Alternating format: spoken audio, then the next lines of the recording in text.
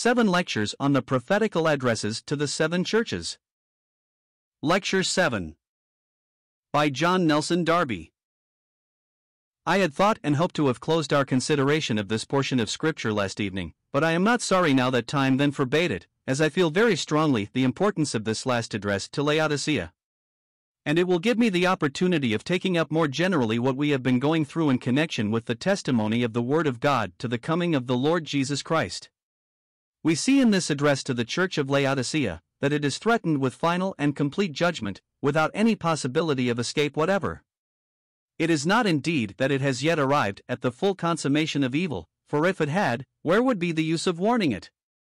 This Church of Laodicea, as all the other 6 churches before, is addressed as having the character of the Church of God, that is, as holding before God the position of acknowledged testimony of Him for the world, and as such it is threatened with rejection. This is important in connection with other parts of Scripture.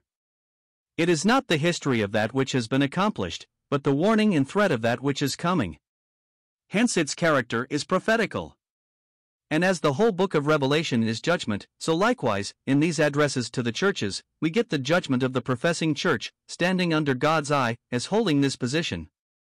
And I would here recall to your memory what I have said before, and what it is important to remember, that what is before us in all these churches is not the work of God's grace in itself, for these addresses to the churches would have no place if it were, nor yet Christ the head of the body, as the source of grace to the members, nor yet is it the work of the Spirit of God, as that of course is never the subject of judgment, as also the grace which flows down from the head to the members can never fail. This can never be the subject either of warnings or threatenings. It is the condition and state of the church which is here shown forth, as holding the place of responsibility under the eye of God, and the consequent dealings of Christ with it, in the expectation of fruit.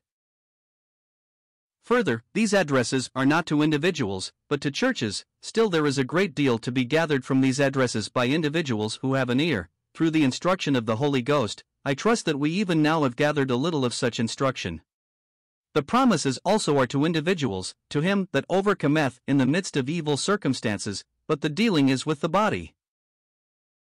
It is not then the supply of the Spirit of grace from the head, nor yet the directions through the Spirit of the Father's love dealing with the children within, because that supposes the church to be in an accepted and healthy state, and gives them directions suited to that state, and answering to the purpose for which it was called into church position. In Laodicea there is that which cannot apply to individuals. You may give warning to individuals in the church of God, while the simple pass on and are punished. But this is not mere warning, excision is announced, and that can never apply to a saint of God. Because thou art lukewarm, and neither cold nor hot, I will spew thee out of my mouth. It is the excision of the external professing body, which bears the name of the church, as such. This leads us to see the important truth of the responsibility of the professing church of God on the earth. Therefore it is I am so glad of this opportunity of going over again the general principles connected with this. Unto the angel of the church of the Laodiceans write, these things, saith the Amen, the faithful and true witness, the beginning of the creation of God. The character of Christ given here is remarkable. In the last 3 churches we have seen that Christ leaves, so to speak, the characteristics given of him in chapter 1, that is, he is not presented in any part of the character that he takes in chapter 1, but we find a new special revelation of himself according to the circumstances of the church addressed. It is not the same traits of character given of him as those John had seen in the vision. It does not connect itself thus with the things seen, but with the things that are, in a new and distinct condition from that in which they had stood in their original relationship with Christ, and therefore, a fresh revelation of Christ is made for the need and occasion of the church. In Philadelphia, Christ was not known in the same character in which he was known in Thyatira, as son over his own house, but fresh traits of his character were to be seized by the church for its particular need. From the same period of time, and even before, that is, from the time of the complete corruption of its original standing, the coming of the Lord is held out to the church. The saint could no longer occupy himself with the hope of the restoration of the church as a professing whole, and therefore the coming of the Lord is placed before it as its only resource, that the faithful remnant might look out for him, finding in Christ that which they could lean upon and trust in, when the outward ground was slipping from under their feet. Those who had special faith in Jesus could not float on with the common stream of the thoughts of the church, for if they did, they would find themselves with Jezebel, or with Sardis, having a name to live and yet dead. Faith has need to be sustained in a peculiar manner, in order to keep me from the seductions of the synagogue of Satan. Common grace will do when the church itself is in its place, but uncommon grace is needed to sustain the faithful when the church is not keeping its place. If Jezebel be there, I cannot go on with common faith. Christ and falsehood cannot go on together. If it be an aim to live, being dead, I must have something special to sustain the life in me. Therefore, whether it be Jezebel seducing, C-note, or Babylon corrupting, or Laodicea going to be spurred out, I could not go on content with the moral state of things. Therefore I should need special grace suited to it, discerned by spiritual mindedness alone, not being the natural relationship between Christ and the church as such. Of course we at all times need the sustaining grace of God. We cannot get on without it, as everyone knows. I need it, you need it, we all need it. But when that which bears the name of the church of God is nigh unto cursing, is going to be spurred out, then a double measure and peculiar character of grace is needed to sustain the faithful ones in the narrow and often lonely path in which they will be called to walk. And mark here, when they had got into the Philadelphian state of things, with its little strength, and keeping Christ's word, and not denying his name, the coming of the Lord is brought in for the comfort of the faithful ones, and then the subject is dropped. Note, Jezebel is the source of mischief within, Babylon corrupts the world, Laodicea is itself cast out as worthless. Now here, though the professing church still subsists in form, yet it is utterly rejected, and it is unconditionally declared that Christ will spew it out of his mouth. The judgment is not accomplished, but it is certain and assumed as such. And the reason why the coming of the Lord is dropped after Philadelphia is, that, the whole thing being morally gone and the subject of judgment, the Lord presents himself as outside in Laodicea. Behold, I stand at the door and knock. If there are still saints within, the testimony to them is as from without the scene of which they make a part. In Philadelphia, all dealing with the saints as maintaining them in a place of testimony is closed, for the professing church had then become either Jezebel in corruption, or Sardis in death, so that it should be judged as the world, and the remnant had the testimony as keeping the word of Christ's patience, and are comforted by the assurance that Christ will come quickly. Now they were to be content with the assurance that then the synagogue of Satan would know that Christ had loved them. In the church of Philadelphia, the character of Christ's coming was put in its true and proper place. Looked at by the church, Christ's coming is for itself. Christ says, "It is for you I am coming," and the church's hope is to see himself.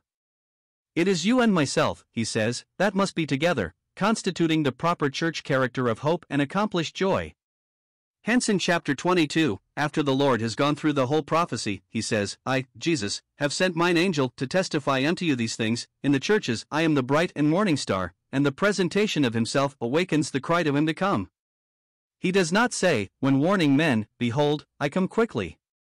The Spirit and the bride say, "Come," and then, in heart-assuring reply, he says, "Surely, I come quickly," to which the church responds, "Even so, come, Lord Jesus." Thus it is very evident that the coming of the Lord to take the church unto himself must be something entirely between himself and the church alone. But it will not be so with the remnant of Israel. For them the execution of the judgment will be needed, in order to their taking their place in the earth. In fact, the Lord's coming to the earth itself must be attended with the execution of judgment, gathering out of his kingdom all things that offend, and them which do iniquity. And it is evident that the deliverance of the remnant of Israel connects the coming of the Lord with the execution of judgment upon what despises him before Israel can possibly get their blessing.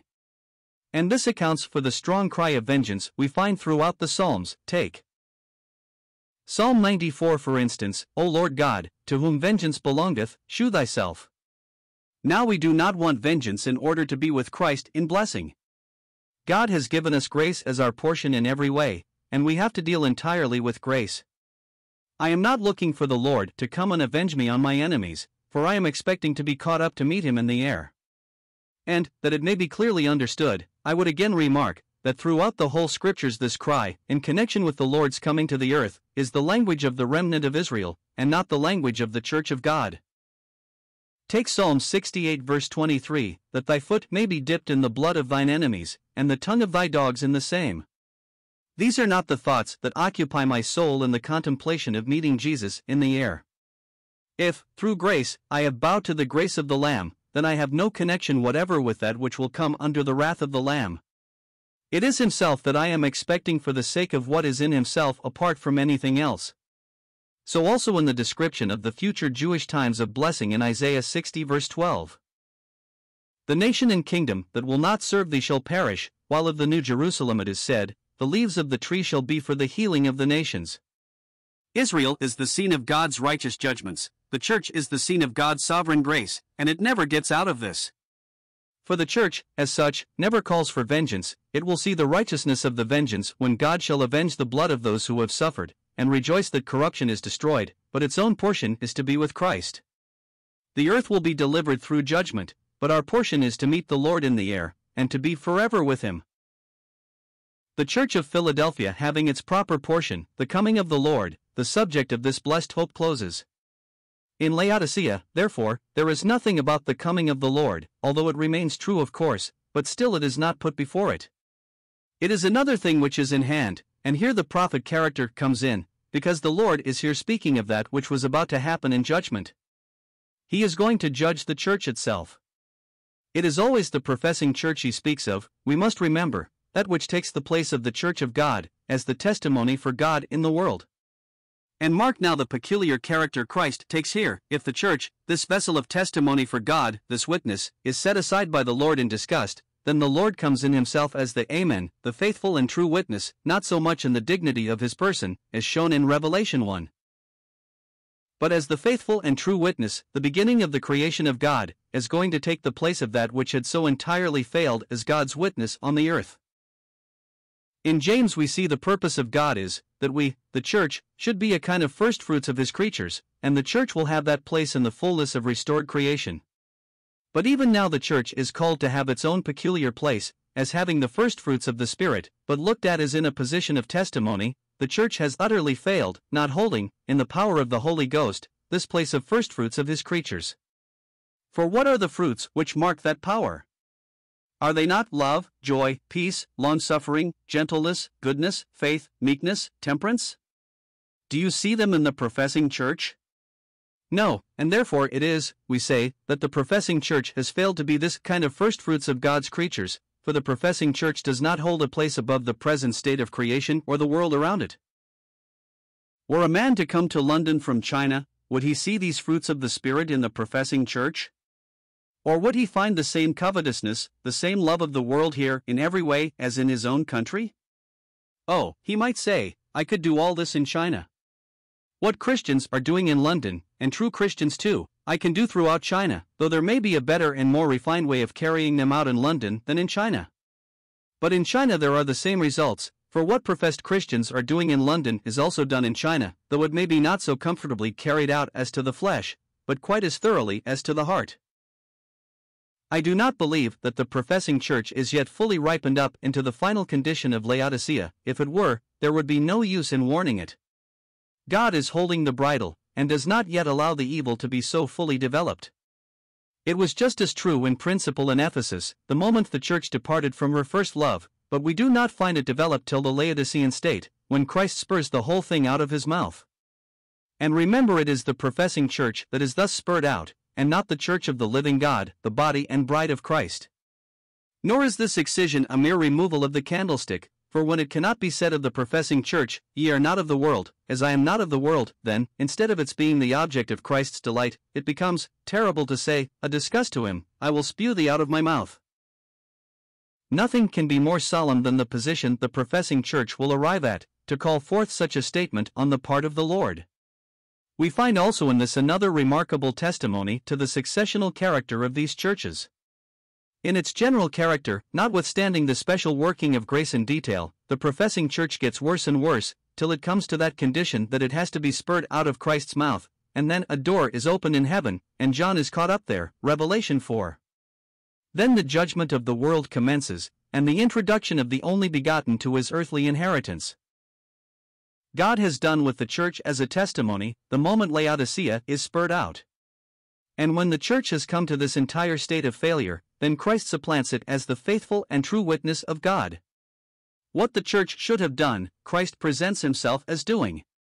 Christ is the great Amen of all God's promises. The church should have shown how all the promises of God were yet an Amen in Christ Jesus, but the church has not been able to do this. It has failed to put its Amen to God's promises.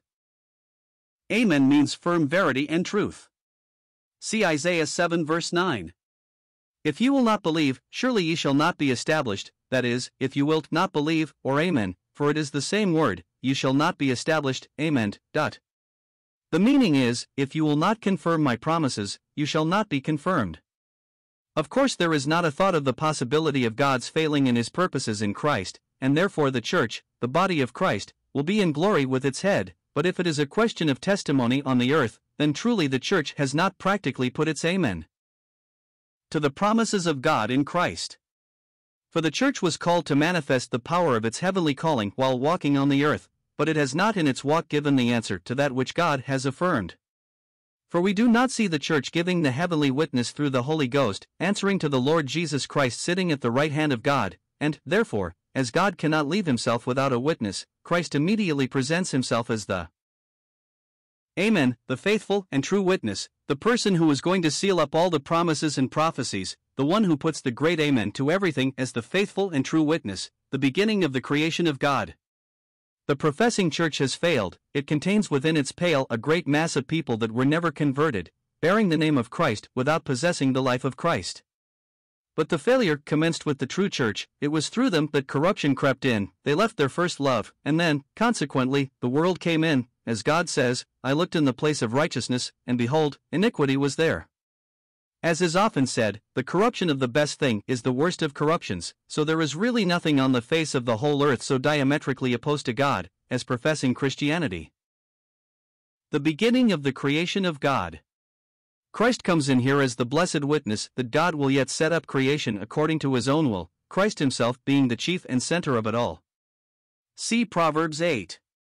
It is not the promise of Christ coming to take the church to himself, as to Philadelphia, but Christ himself taking the place of full and perfect testimony for God, and as the accomplisher of all God's promises, of which the church should have been the manifestation.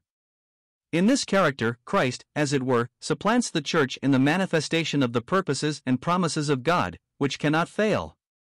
If the church be irrevocably gone, the witness remains, and that will be the stay of the faithful.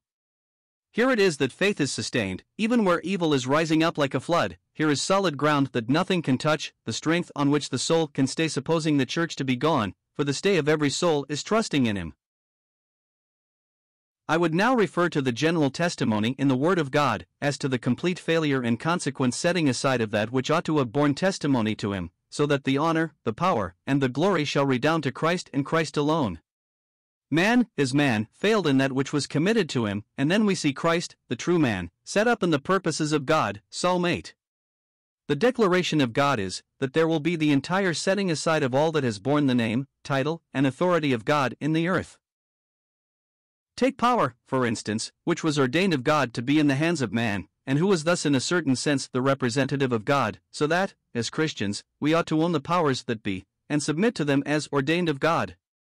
They were called gods unto whom the word of God came. But they shall die like men, and fall like one of the princes. Now when God judges among the gods, what does this shew? They have utterly failed. It is the immediate judgment of God which is executed. As to power then in the hands of man, the little stone, cut out without hands, smites the image of Gentile power, which becomes as chaff of the summer threshing floor, and the wind carries it away, and no more place is found for it. Christ then, according to the purpose of God, takes the full power of the kingdom.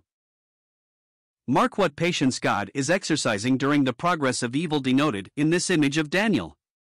There are three distinct characters of the abuse of power in Babylon, seen in the three successional steps of evil: idolatry, profaneness, and self-exalting apostasy. First, there was idolatry in Nebuchadnezzar setting up the statue of gold in the plains of Dura, setting up idolatry to have unity in a common religious influence. Secondly, profaneness in Belshazzar, who brings out the vessels of God's captive temple. Thirdly, apostasy in Darius, who set himself up to be God. God has long patience with all this, till at last, when power is headed up in positive and open rebellion against Christ, then God, rising up in the power of the stone cut without hands, dashes the whole thing to pieces, like a potter's vessel. Then the stone becomes a great mountain, filling the whole earth. Thus we see that the power that was at first given to man to be used for the glory of God, becoming corrupt in man's hand, is at the end used against God. And here Gentile power ceases in order to make way for Christ, the great vessel of power and honor to God. Take Israel under the law. Not only do they fail, fall on the stone and are broken, but the evil spirit of idolatry which had gone out of them will take to himself 7 other spirits more wicked than himself, and entering and subjects them to this perfection of wickedness, and their last state will be worse than the first. That is, they will go on ripening in evil, till at last, when they openly join in idolatry and apostate wickedness, God will give them up as a nation, though a remnant will be spared. There is the same failure in the house of David. As regards the Church of God, there is much more difficulty in believing that there will be the utter and final rejection of it, although of course it is only of the professing Church that this will be true.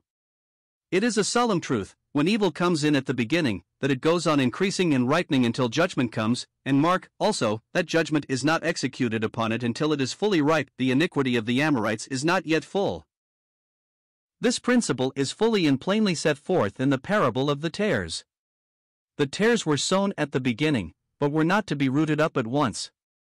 Both the tares and the wheat were to grow together until the harvest. Thus the Lord declares positively that the mischief came in at the beginning, and would go on ripening till the execution of judgment. It is not a question of individuals, or whether the wheat will be all gathered into the garner, that of course it will be, but that the public testimony is spoiled.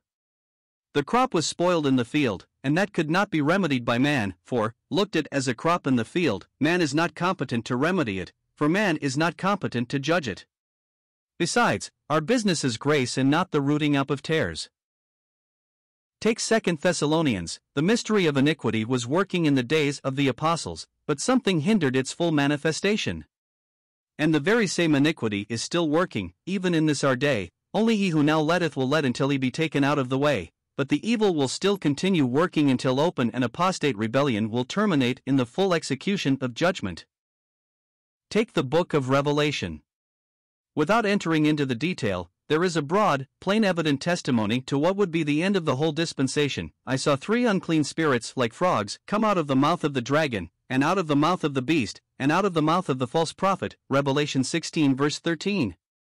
Persons may discuss what these frogs may be, but one thing is quite clear, that they are some power of evil going forth to the kings of the earth to gather them to the battle of that great day of God Almighty, to fight against God. Thus things are ripening up to the fullest manifestation of evil, and when iniquity has arrived at the full, then a great voice from the throne will say, "It is done," and judgment then immediately follows. We get something that comes more home to ourselves, although it is applied to the professing church directly.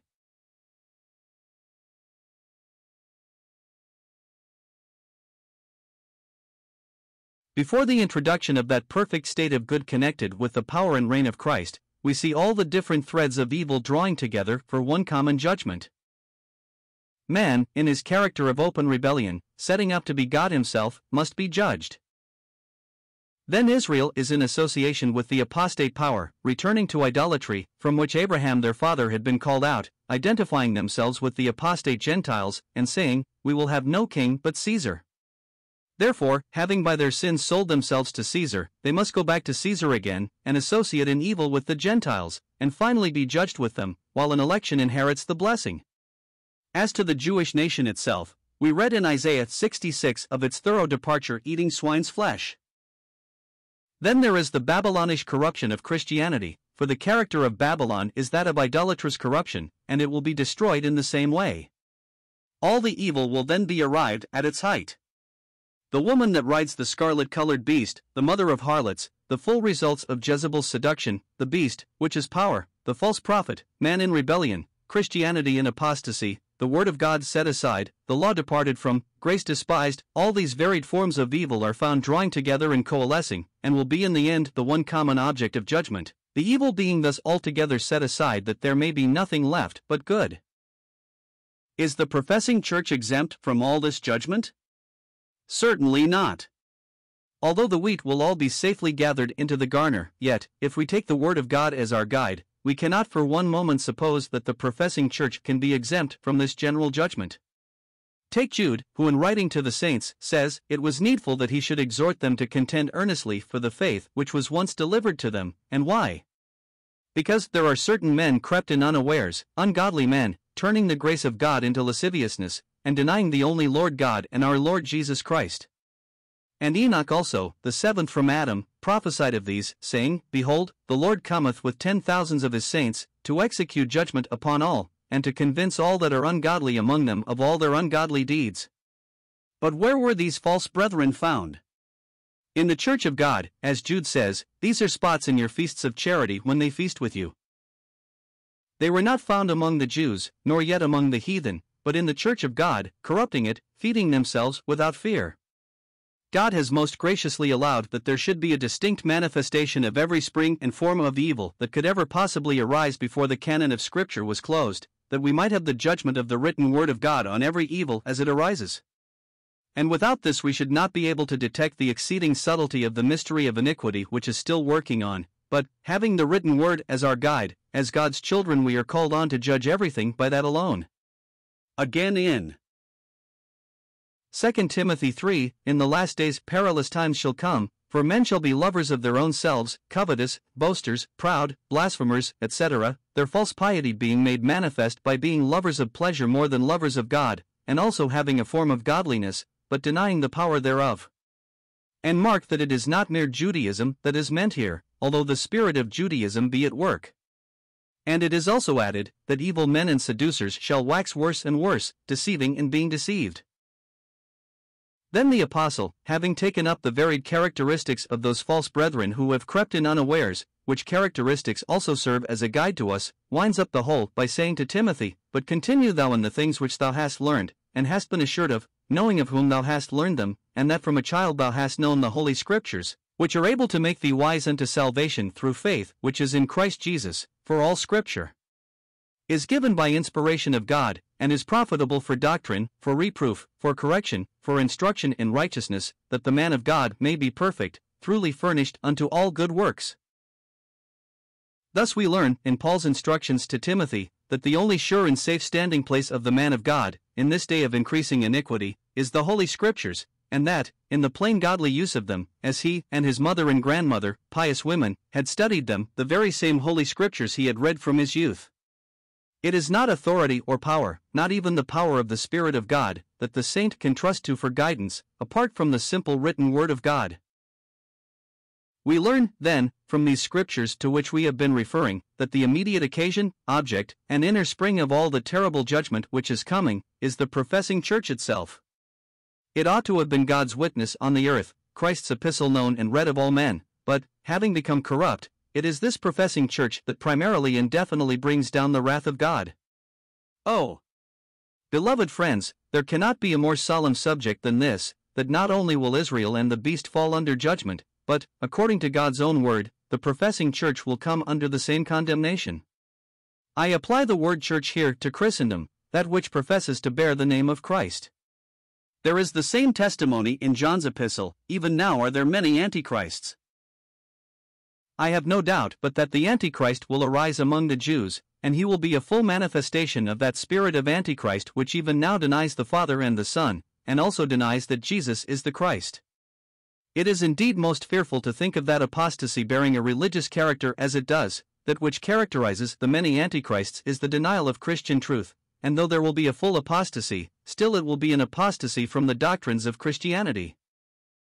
How soon did the spirit of it come in? How very soon was there cause to say, that all men seek their own, and not the things of Jesus Christ. May the Lord graciously open the eyes of his saints, to see the tone and real character of these last evil days, and to remember, that though he has had long patience while he is gathering out souls for salvation, and in this sense to account that the long-suffering of our Lord is salvation, that his judgment, though delayed is not changed, for the word is gone forth out of his mouth, and the only remedy for the present evil is in judgment. From the very beginning we see the principles of corruption coming in. The testimony for God failed. The tares were sown, thus the crop was spoiled in the field, the mystery of iniquity was working.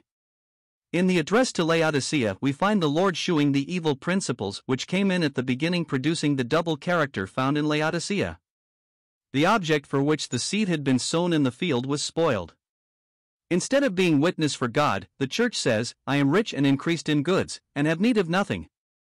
Thus we find there are 2 points of special importance as characterizing this church of Laodicea: great pretension to spiritual riches in itself, and neither hot nor cold as regards Christ. First, there is great pretension to spiritual riches, but then as to life, they had the form of it, but not the power. Thou art neither cold nor hot. It is not positive hatred to Christ, but it is not positive zeal for Christ. It is the church going on in outward comfort and worldliness, and at the same time making great pretensions to spiritual riches, which is a sure sign of poverty. For, whenever we see such great profession to possess within itself the riches of God, we shall be sure to find poverty. And why? Because those riches can only be found in Christ. When the church says, I am rich and increased in goods, making itself the vessel of grace instead of Christ, and have need of nothing, it boasts of riches within itself. Thus in so doing, it neither puts its amen to the promises of God in Christ Jesus, nor is it the true and faithful witness for God.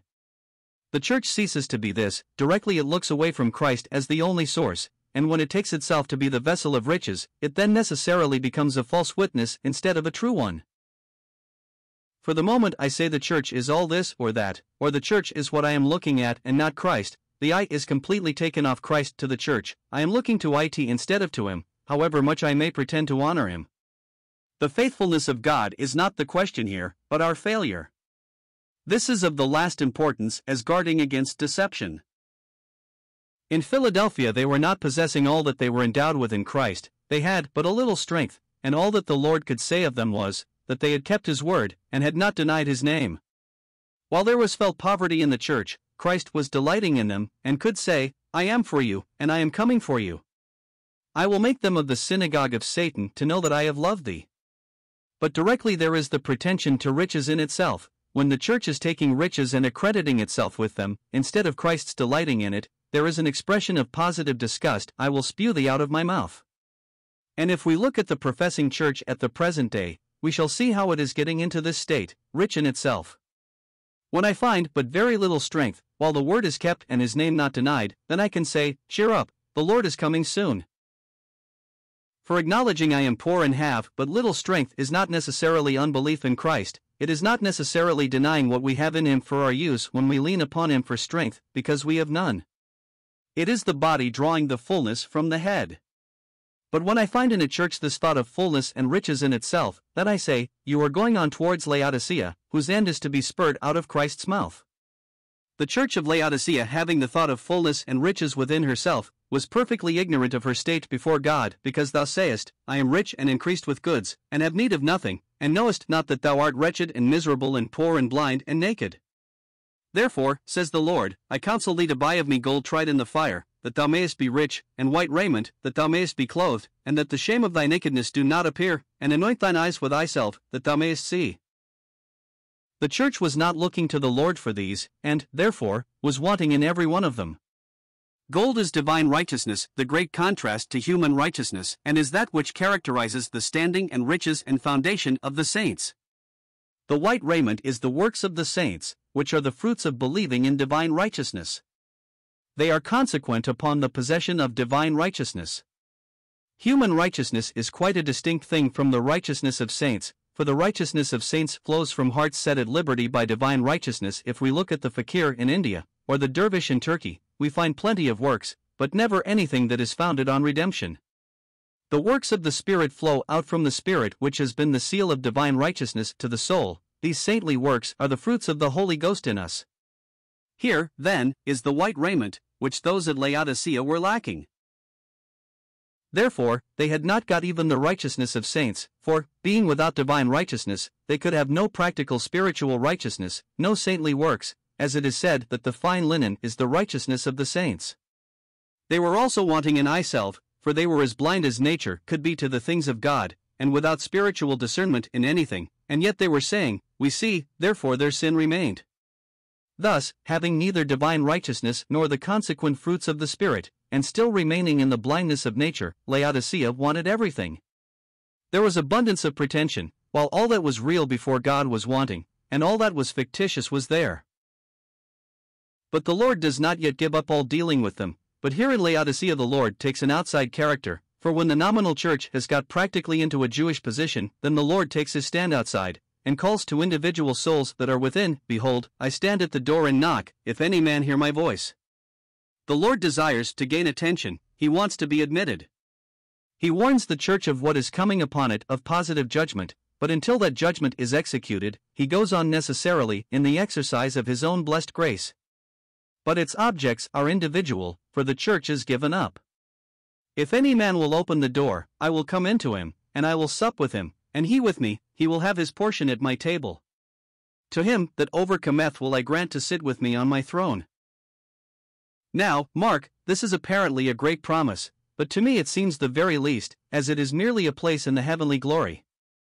They are told of no special association with Christ, such as we find in the promise to Pergamos, or even to the faithful in Sardis or in Thyatira. Nor is any thought of individual nearness, exclusively the portion of the bride, revealed as a motive. Reigning with Christ is merely the public display of reward and glory, which is a very different thing from the secret intimacy of the hidden manna and the white stone. The knock was heard, and through grace obeyed, and they go up to heavenly glory. They have overcome, and, therefore, surely they must have their reward, to sit with me on my throne. These also have their part in the first resurrection, and, as such, they reign with Christ. But as much might be said of the two witnesses. They went up, and their enemies beheld them. They sit on thrones, they have their reward, but the reward just amounts to the fact that they have got their place in the glory. But there is not the same intimacy, there is not the special delight, there is not the Philadelphian joy of Christ having the church for the sake of herself, and the church having Christ for the sake of himself. Still they get their place in the glory.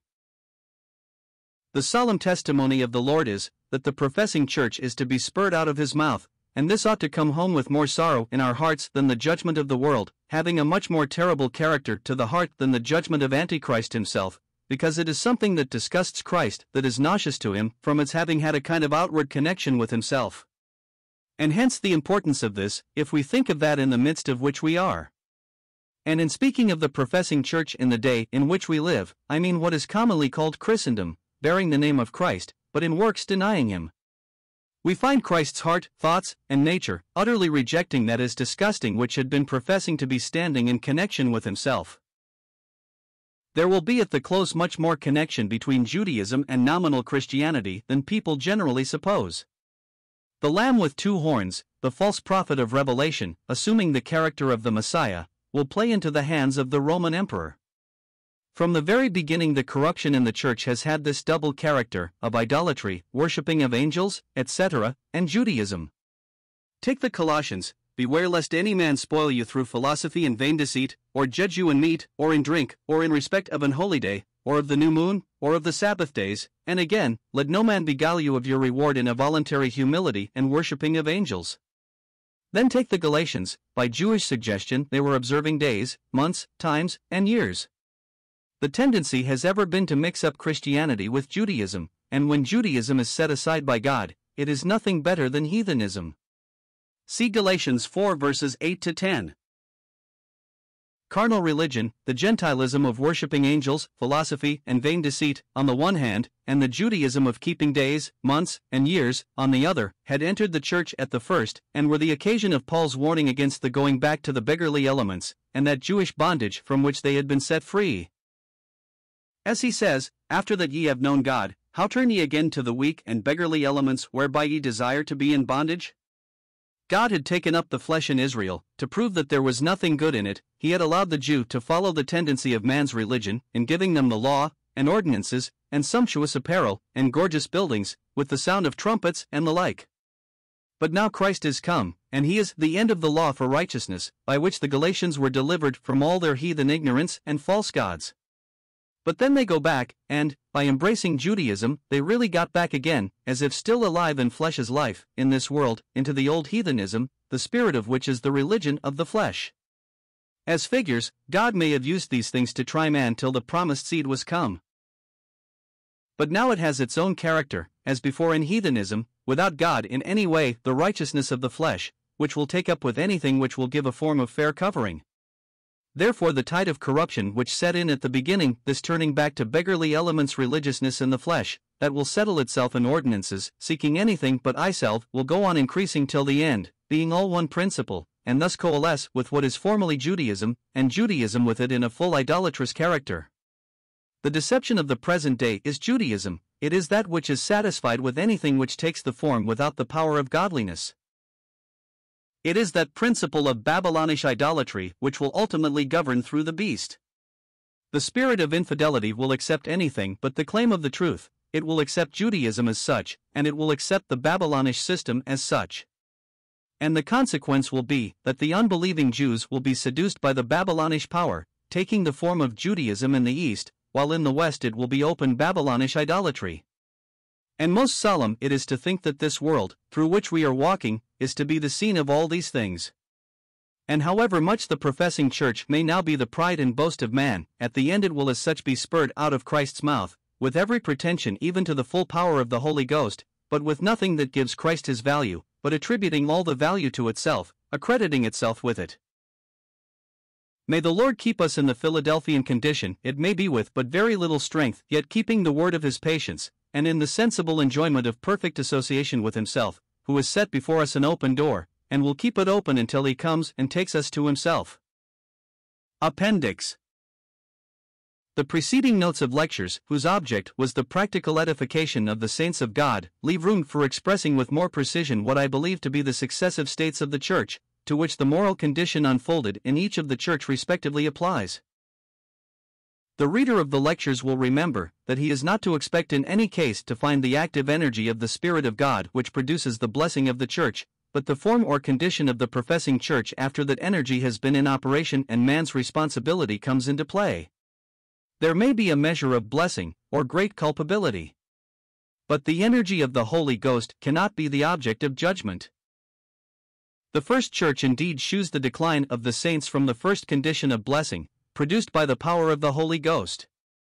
This sufficiently indicates the epoch to which it refers, while it characterizes, in a general way, the result for the whole professing Church, as a system established by God in this world, as a light in the world, and as such the Church is considered here, not in its safety as the true living body of Christ, according to the power of redemption secured by the unfailing power of Christ.